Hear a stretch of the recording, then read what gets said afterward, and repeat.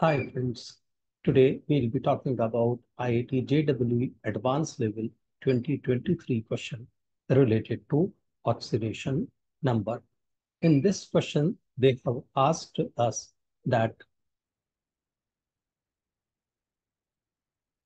we have to count the number of atoms in these compounds where an element is showing zero oxidation state.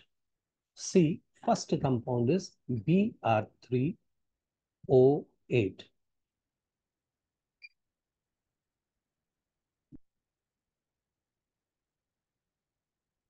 This is tribromo octa oxide.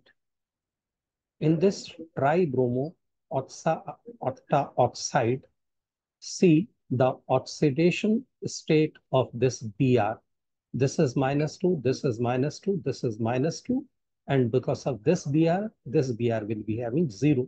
So -2, -2, -2, that is 6 plus. So this Br is 6 plus.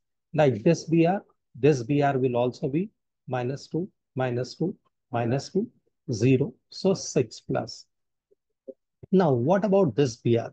Because of this Br will be having 0. Because of this Br will be having 0.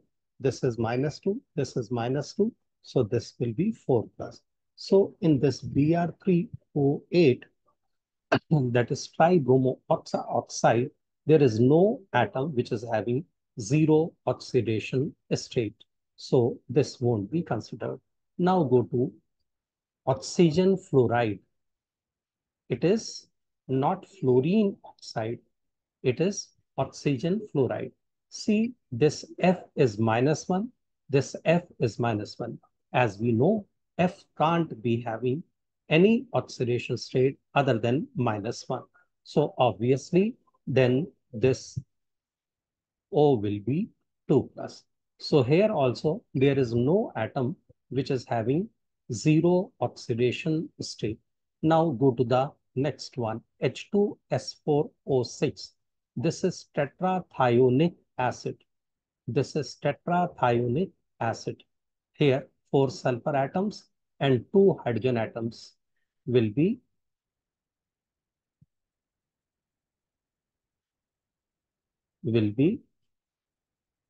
like this. So 2 H atoms are over, S4 are over, 2 oxygen atoms are over, still 4 more oxygen atoms are there. So will be attached like this. Now see, as I already told you, because of this sulfur will be 0. Because of this sulfur will be 0.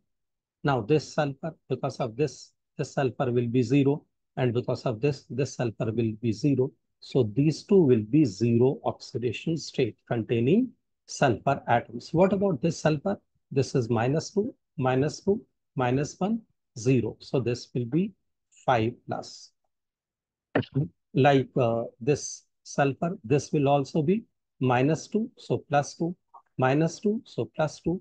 This is -1, -1 because H is 1 plus now. So -2 and 1 plus will be 1 minus. So 1 minus, 2 minus, 2 minus, total is 5 minus. So this will be 5 plus. So here in this tetrathionic acid, H2S4O6, 2 sulfur atoms are having 0 oxidation state. 2 sulfur atoms are having 0 oxidation state. So this is over. Now go to pentathionic acid. Now what next is pentathionic acid? In this case, 5 sulfur atoms are there. In this case, 5 sulfur atoms are there and 2H and 6O. 2H and 6O. So again, it will be like this. So now see here again, this sulfur -2, -2, -1. So 5 plus. This sulfur will also be -2, -2, -1. So 5 plus. What about this sulfur? 0. This sulfur, 0. This sulfur, 0. So these three are having zero oxidation state.